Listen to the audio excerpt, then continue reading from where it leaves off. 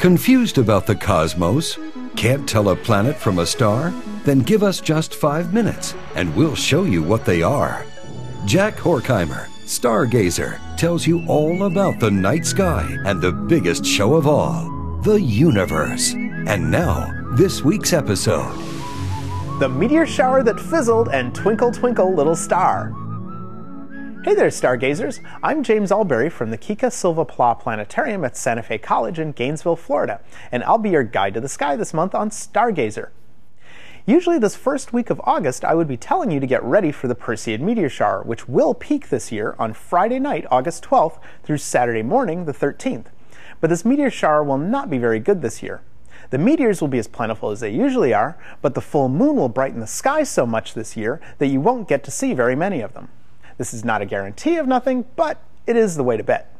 The moon will be full at 2:57 p.m. Saturday afternoon Eastern Time, which means that by the time the moon changes its phase and gets out of the sky, in about 4 to 5 days, the Perseid meteor shower will be over for this year.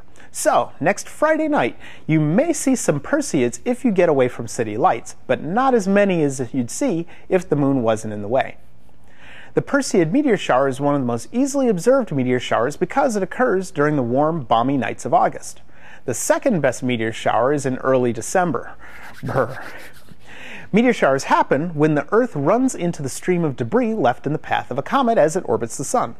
In this case, the comet is named Comet Swift-Tuttle after two astronomers, Lewis Swift and Horace Tuttle, who are credited with discovering it.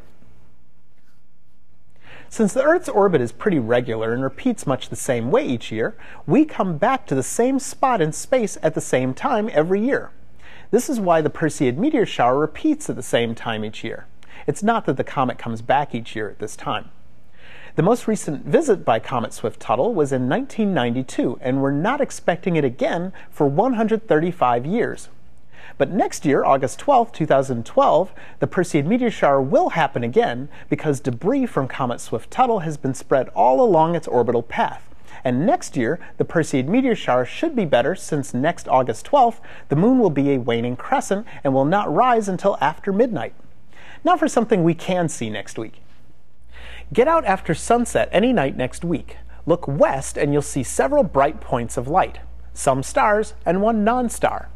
Let's start with the brightest light that you're likely to see first. Twinkle, twinkle, little star. About halfway up from the horizon, you'll spot a very bright star, Arcturus. Arcturus is not a run-of-the-mill star. It is the third brightest star we can see from Earth, and it's over 200 times brighter and about 26 times the diameter of our Sun.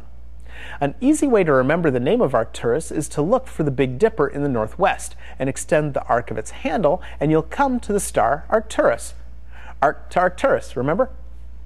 Below Arcturus, closer to the horizon, you'll spot a pair of somewhat dimmer lights. The light to the left is the star Spica, and to its right is the ringed planet Saturn. Spica is a hot blue multiple star whose light has taken over 260 years to get here, while the light you see from Saturn only needs about 85 minutes to make the trip from Saturn because Spica is nearly 2 million times farther away. This is a great opportunity to see how stars and planets differ in how they look in the sky. Stars will twinkle while planets won't. Stars look like dimensionless points of light since they're so far away, while planets actually look bigger because they're so much closer. The twinkling of a star is really caused by movement in the layers of air that the light from the star has to pass through on its way to your eye. Planets don't usually twinkle because their image is not disrupted as much by this movement of the air. You don't hear anybody singing Twinkle, Twinkle, Little Planet. So take a look at Spica and see if you can see it flash and change color, and then compare Spica to Saturn off to its right. Then look at Arcturus higher in the sky and see if it's twinkling. So remember that the Perseid meteor shower will probably fizzle this year, but Spica, Saturn, and Arcturus will dazzle in the early evening. Get outside, my friends, and keep looking up. Make the Stars Your Own is available on DVD or VHS for $19.95. In addition, Stargazing with Jack Horkheimer, Cosmic Comics for the Skywatcher is also available for $19.95.